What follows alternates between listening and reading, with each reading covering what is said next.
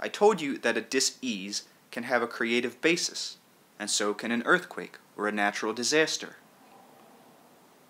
Now, on other than conscious levels, simply as creatures, you are well aware of impending storms, floods, tornadoes, earthquakes, and so forth. There are many hints and signs picked up by the body itself. Alterations in air pressure, magnetic orientation in terms of balance, minute electrical differentiations of which the skin itself is aware. On that level, the body is often prepared for natural calamities before they occur. Defenses are set up. Many additional issues operate, however, that have to do with any given personal reaction. Here, other psychological conditions enter in. People live in regions threatened by earthquakes with clear conscious knowledge of them.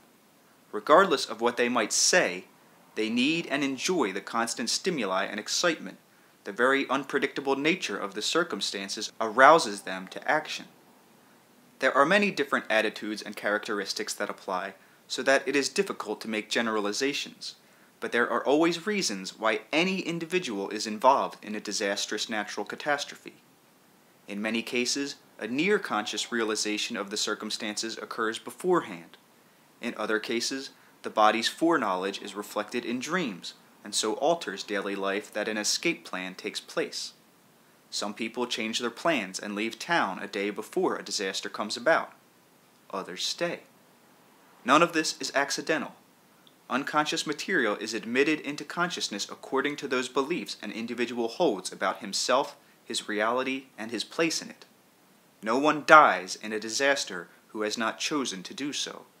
There is always some conscious recognition, however, though the individual may play tricks with himself and pretend it is not there. Even animals sense their dying ahead of time, and on that level, man is no different. Those who want to use their unconscious precognition of such an event will take advantage of it, save themselves, and choose not to be involved.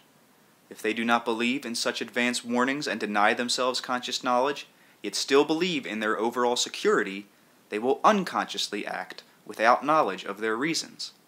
There will be others who are a part of the calamity for their own reasons.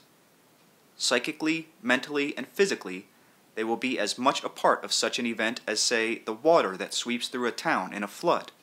They will utilize the physical catastrophe as an individual might use a symptom for purposes of challenge, growth, or understanding, but they will choose their disaster just as they will choose their symptoms.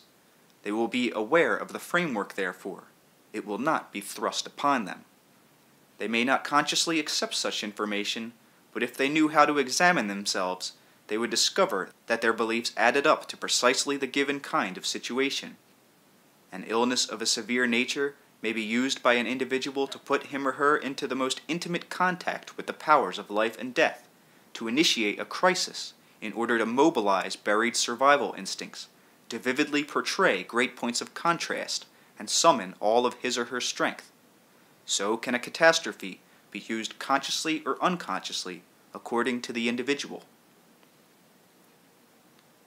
Now, again, there are no accidents. No one dies under any circumstances who is not prepared to die. This applies to death through natural catastrophe as well as to any other situation. Your own choice will dictate the way you die as well as the time. We are dealing now with your beliefs as you know them in this life, and leaving for a later chapter any bleed-throughs of beliefs that may occur from other existences. But whatever beliefs you accept, for whatever reasons, your point of power is in the present. It is far more important that you understand this than that you become overly concerned with labyrinthian quote-unquote past reasons, for you can get so lost in a negative approach that you forget that these beliefs can be changed in the present. For various reasons, you hold beliefs that you can alter at any time. Many individuals die young, for example, because they believe so strongly that old age represents a degradation of the spirit and an insult to the body. They do not want to live under the conditions as they believe them to be. Some, quite frankly, prefer to die in what others would consider to be the most dire circumstances, swept away by the ravaging waves of an ocean, or crushed in an earthquake, or battered by the winds of a hurricane. Slow death in a hospital, or an experience with an illness, would be unthinkable to these same people. Some of this has to do with temperament, and with quite normal individual differences and preferences.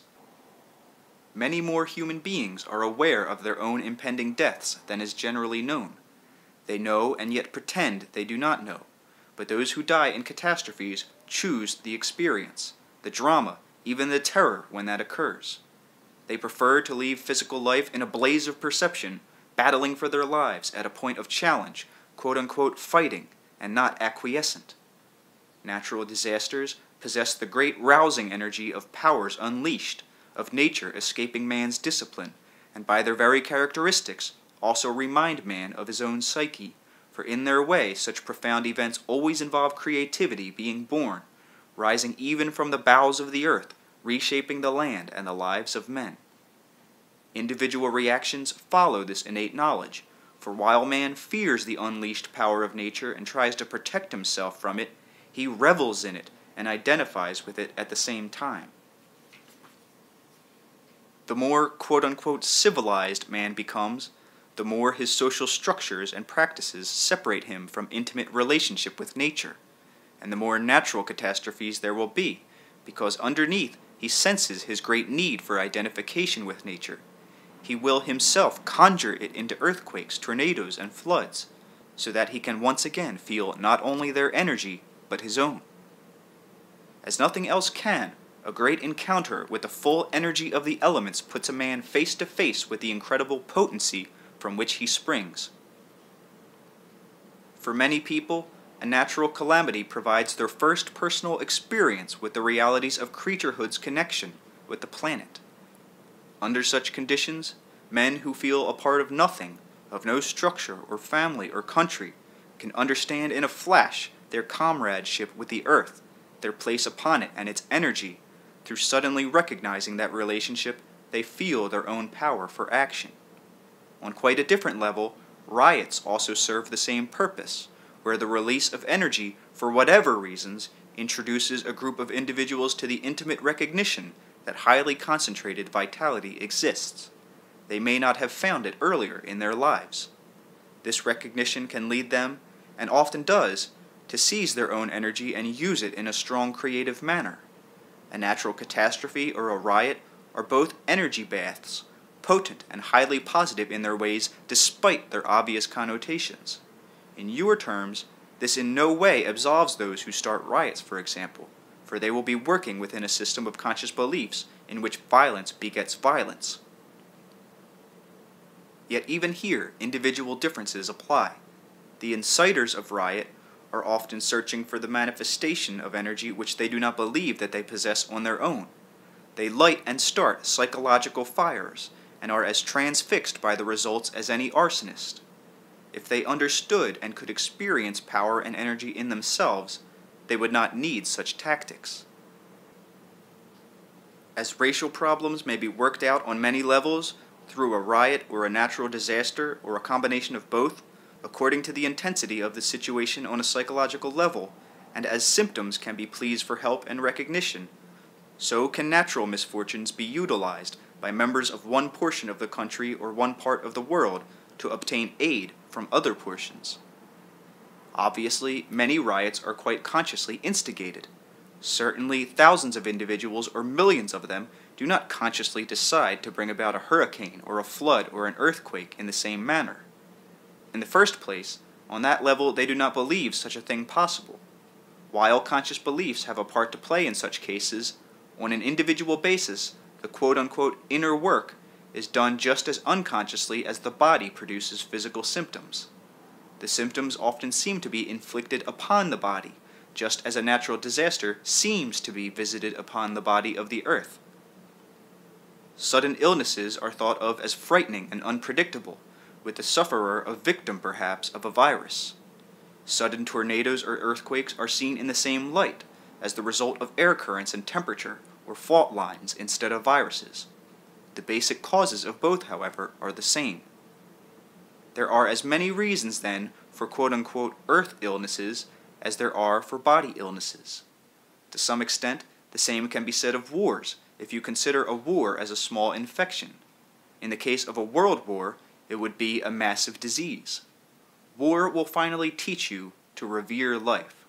Natural catastrophes will remind you that you cannot ignore your planet or your creaturehood. At the same time, such experiences themselves provide contact with the deepest energies of your being, even when they are being used quote-unquote destructively.